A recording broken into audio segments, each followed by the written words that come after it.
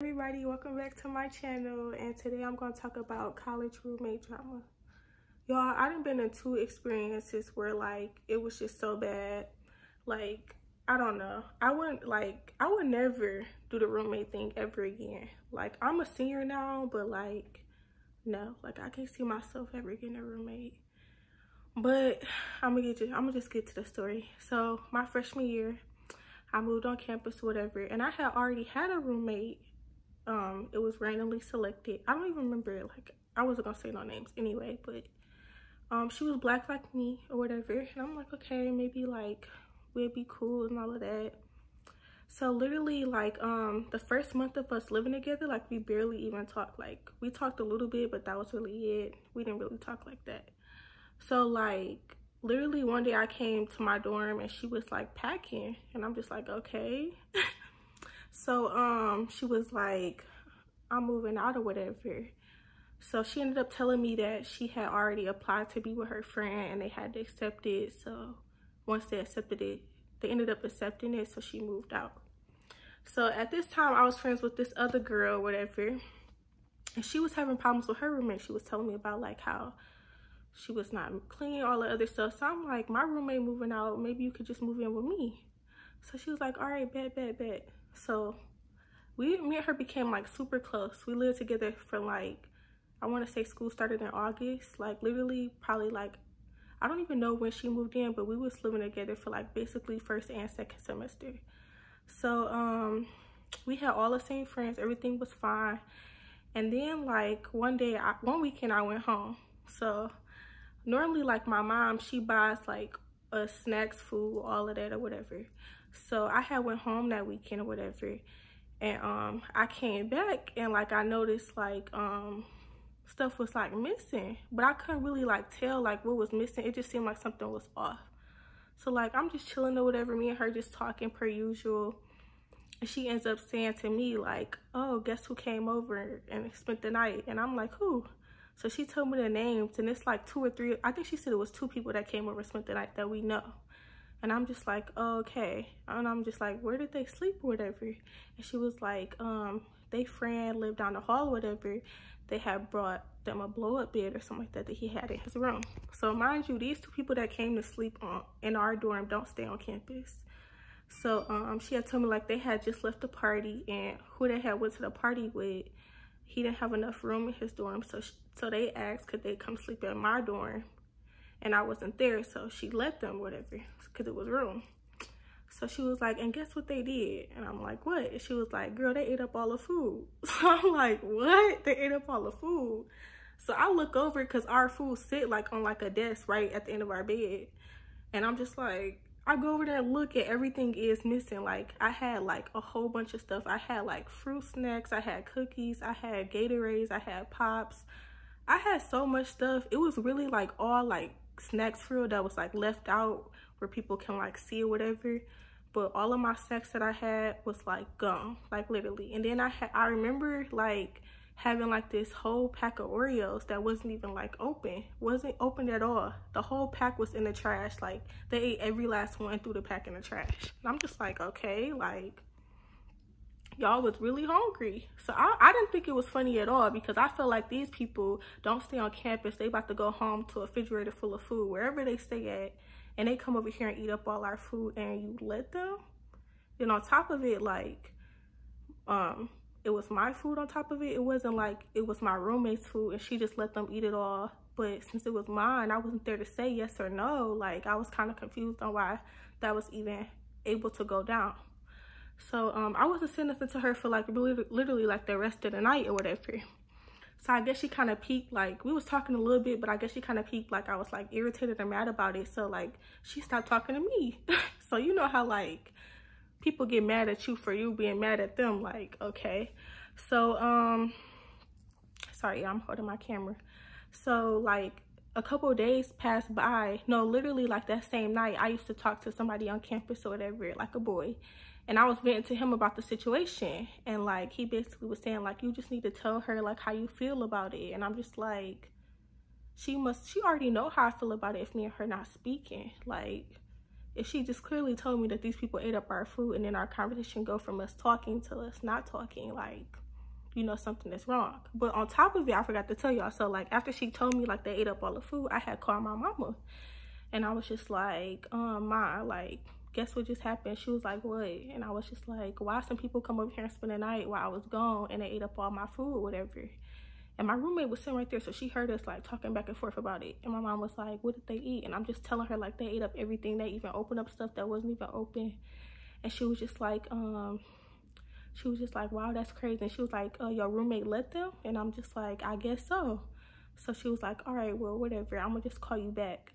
So we ended the conversation like that. So when a boy that I was messing with, when I had vented to him about the situation, I told him what happened. And he was just like, you need to talk to her. I told him like, she was right there when I was on the phone with my mama, like telling her like what happened was not like right. So like a couple of days passed or whatever, and we still not talking. Like me and her, we normally like, we had every class together. So we would walk to class together, all of that. So like we literally wasn't walking together or nothing. And then I would like normally like, sometimes she'll wake up on her own, sometimes I'll wake her up because I'll wake up first and get in the shower. So like I had woke her up one day for class, and she didn't really say much. I don't know if she got up, I don't know if she went, I don't remember, because this was like freshman year and I'm a senior now. I just remember like certain parts of it. But I remember her waking up one time or whatever, waking her up one time, and that was really it. We didn't really say much. So what happened? So like I get on Twitter, like I want to say this happened like 2 days later. I get on Twitter and it seemed like she like subtweeted me. So I'm like, why would she be subtweeting me? Like, how am I in the wrong? So me and her, I was in class when I seen this. So I texted her and I was like, I see that you subtweeted me or whatever. Like I'm kind of confused on why you mad at me, and I feel like if it was your stuff you would be mad. And like for her, like she into like makeup and stuff like that, so I kind of explained to her like if one of my friends came over or a couple of my cousins came over, whatever, and it was just all up in your makeup, used up all your lip gloss, all your stuff, what would you do? It wouldn't even be like me and her no talking, we'd be like straight fighting, like it would have just been wild. So I was trying to tell her like, how are you mad at me feeling some type of way when it was my stuff? So she was like, continue not to speak to me. Don't be texting my phone now. You've been walking past me, not saying nothing. And she was like, you've been going around campus running your mouth about what happened, all this other stuff. And I'm like, running my mouth about what happened? So like the only person I had told was the boy that I was messing with. So I was kind of confused on like, how did me telling one person end up in everybody else? Like, how did everybody else figure it out? So, oh yeah, then I did like, the next morning we was leaving for class, and I had made a snap or whatever, and I posted like the picture of my like where all my sex stuff go, and I had made a snap and it said like I can't believe that people came over here and ate up all my stuff. But I didn't tell y'all either that the people that came over and ate up all our food or whatever, they follow me on Snapchat. So it was even kind of I had Snapchatted them too or whatever. When she had told me what happened about like them eating up the food, my roommate, I had Snapchatted one of them, and I was like, so y'all came over here and ate up all my food? And she was like, the girl was like, no, your roommate gave it to us. And I was like, so I told my roommate, I'm like, they just said that you gave it to him. And she was like, no, I didn't or whatever. So I just left it alone. I'm just like, see, you trying to help other people out and then they want to blame you, because like now they blaming you that you gave it to them, but you claim that they just took it. So I'm just like, I don't know. I don't even want to go back and forth about it. It's whatever. Like, I was already mad. So when I had made that snap or whatever, it was for them to see or whatever. Like, why would y'all eat my stuff? And then on top of it, if y'all already got my Snapchat, y'all over in my dorm, why not just snap me and ask for my stuff? And it's so crazy because like on campus, we got like a caf or whatever. And me and my roommate, we never really went to the caf. So when them people came up on campus, the two people that slept in our dorm, they would ask sometimes. I think they asked like once or twice, can they use our card to go to the caf? So we would give it to them. And one time they Snapchatted me for it. So it's kind of like, you could Snapchat me and ask me for my card, but you can't Snapchat me and ask me for my food. Like, I'm kind of confused on why didn't you feel the need to Snapchat me about that, especially when it was on my side of the room. So that's what she was talking about, telling me like I've been going around to campus, all this other stuff. So I went and confronted the boy that I had told, and I was like, so how do my roommate know that I had talked to you about it? And he basically said like, he didn't tell her, he had the nerve to tell me like he ended up seeing her in the library and he went up to her and tried to talk to her about the situation. And he said that he showed her text messages of me and his convo. Why would you show her text messages of me and her convo? I mean, of me and your convo about my roommate if I've been to you? And I didn't even really say nothing bad. Only thing I was saying in the messages was I was mad about my food and like, I'm so mad, like I'm never doing like roommate stuff again. So that's all I really said. I didn't say nothing like, I want to fight her, I want to beat her up, none of that. So, and I'm just like, what if I was to say something like that? You gonna bring all this hostility towards us and we living together. And then if a fight do pop off, where are you at? Because you just was there instigating, basically going back and forth like a female. Like, I didn't understand that. So I'm like, why would you show somebody text messages of what we talking about? Like, that just blew me. I was so turned off by that after that. So it was another girl that me and my roommate was friends with. We was cool or whatever. It used to be just the three of us. And she started acting funny too. So I'm just like, okay, whatever. Like, you want to act funny, then I'm not about to like, you choosing sides. And we all met each other around the same time. It didn't make no sense to me. So I had texted her and I was like, I'll be back at my room at this time or whatever. Like, y'all can both come if y'all want to talk or whatever. So they both came together back to the room, and I was just telling Tay, like, I didn't even mean to say no names, but I was just telling her like, basically like, I feel like you acting funny too. Like, all of a sudden me and you hanging out, we all hanging out together, and then all of a sudden, like, since me and my roommate get into it, y'all stop inviting me places. Like, okay. And she was just like, I didn't see your text when we were supposed to hang out and go to the library, all this other stuff. And I'm just like, okay, whatever. So I left that alone. So my roommate, me and her started like arguing. She was basically saying like, you going around saying stuff to people. I don't know how everybody else know about what happened in here, all this other stuff. And she was like, it was just a little bit of food. I don't know why you complaining about it. It wasn't even nothing really left. And I'm just like, okay, it's a little bit left. I don't care if it was a cookie left. I don't care what it was left. If it was on my side, do not touch, period. Like, if I'm sharing my food with you, I'm confused on why that meant everybody else can get a piece. Like, no. And on top of it, it irritated me more because, like, they was being greedy about it. Like, I would have never been tripping if, like, they ate one or two things. But for everything to be gone, I was, like, so confused. Like, really? Like, you just disrespected my stuff. So, and I was like, who said that I said anything around campus? And she was like, she said the boy name that I talked to. I'm just like, okay, that's crazy. That just blew me. And I was just so embarrassing because I'm talking to you, venting to you about my situation with my roommate, and she telling me that you going back saying stuff. Like, okay, like, whose side are you on? So me and her just started arguing back and forth about the food and all that other stuff. And she was like, you need to stop getting loud with me, all this other stuff. And I'm just like, getting loud with you over my food? And she was like, if you get loud with me again, I'm gonna smack you or something like that, she was saying. And I was like, smack me over my food? Like, me and her was just going back and forth. And then I ended up calling my mom on the phone because, like, me and her were so close. Like, she knew my mama, she had my mama number, everything. We had a group chat and all of that. So I, after like the situation like diffused, whatever, I had called my mom and she was still in the room. And I put her on small. I was like, put me on speaker. And she was basically saying like what was taken. And then she explained to my mom that me and her was going back and forth. This whole time she had told me about like the situation. Like, she told me her side of the story. And then when I had got my mom on the phone, she ended up telling my mom, like, yeah, they had came over here and took the food, all this other stuff. And I guess my mom asked her, like, did you not stop it? And she was like, no, because they had ran. And I'm just like, what? And all of a sudden they ran? Like, which one is it? So mom was like, just don't, she was like, just forget about it. Write down a list of what everything they took and I'll just replace it. So I'm like, all right, whatever. So I ended up telling my mom like how she was talking about some smacking me and all of that over my food. So mom was like, do you feel like you I don't know what she said, but she felt like she had to come up here. And I'm just like, you don't have to come up here. Like, no, you're doing too much. We already talked about it on the phone, and by that time my roommate had like left after we had talked about it. So like, I'm just like, just forget about it. I'm not even gonna like worry about it no more. It's whatever. So my mom ended up coming up there anyway. So my mom had came to my room and she texted my roommate, and she was just like, and my mom came with my aunt. I don't know why, Black people just extra.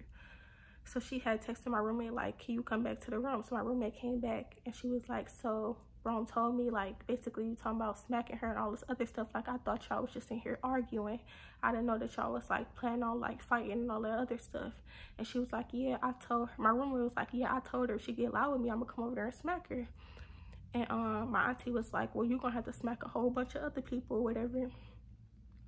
So they just was like going back and forth. Like, they weren't really saying much for real, but my mom was like,